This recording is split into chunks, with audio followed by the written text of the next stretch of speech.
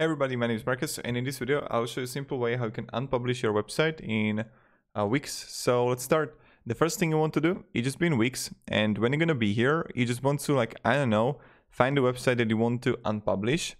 Then just click here on Site Actions, and then just click Move to Trash.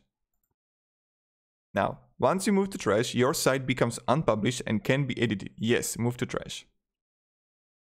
Right here, no one will be able to see her, find her, like your site, but you're going to have always it here, right? Always it's going to be here. So that's pretty cool. And now you can edit it, but you can restore it if you want to continue in it.